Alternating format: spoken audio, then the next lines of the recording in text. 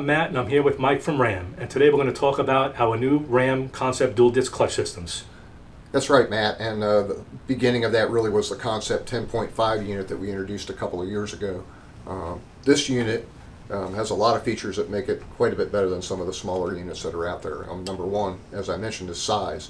Being a 10.5-inch diameter and 10.5-inch discs, you've got more surface area for the clutch. It's better able to dissipate the heat over time. It's going to stand up a whole lot better.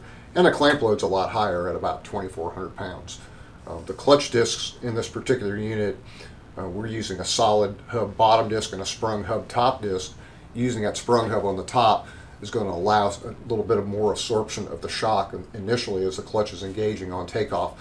You can't really get that with two solid hub discs. Another interesting feature there is what we call our nesting hub design, where we've actually come back and we've back cut a little bit on the clutch disc top hub to allow for a taller hub on this bottom. That's going to give us more spline engagement area on the input shaft. That's going to better dissipate the load and spread the load out as you're engaging or if you're under a hard acceleration situation.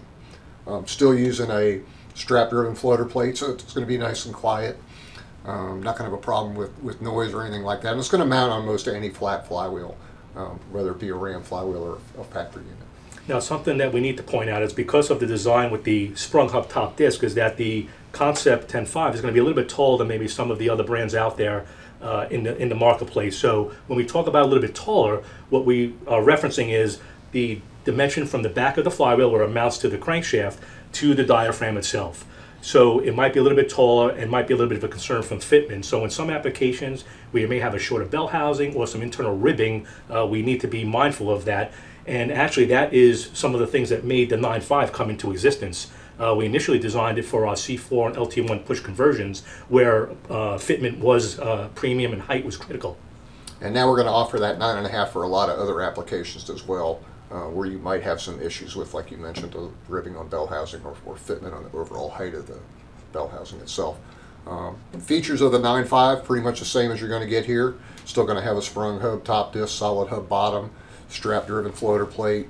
Of course, it's a 9.5 diameter now, so not quite as big in size, but this plate does have a very nice 2,000-pound clamp load. So the question might ultimately come up, should I use the 9.5 or the 10.5? And in most cases, we're going to say the 10.5 because of the higher clamp load, pressure plate, and the larger surface area of the entire unit. If it fits, you're probably going to want to use it. Now there are some situations where the 9.5 can be beneficial. One of those would be cars that see a lot of track day or autocross use. Because this is a lower weight unit overall and smaller in diameter, it is going to let the motor rev up and down a little bit quicker, so you're going to be a little harder in and out of the turn, so it could definitely be a little benefit there. Limited street use, probably okay. Being lighter weight, it's not going to drive quite as nice as the larger 10.5-inch unit. But if you build a drag car or a dual purpose car, if it's a heavy street use car and you can fit the 10.5, that's still always going to be a better choice as well. And as always, if you're unsure or need any questions answered, feel free to reach out to us at ramtech@ramclutches.com or check us out online at ramclutches.com.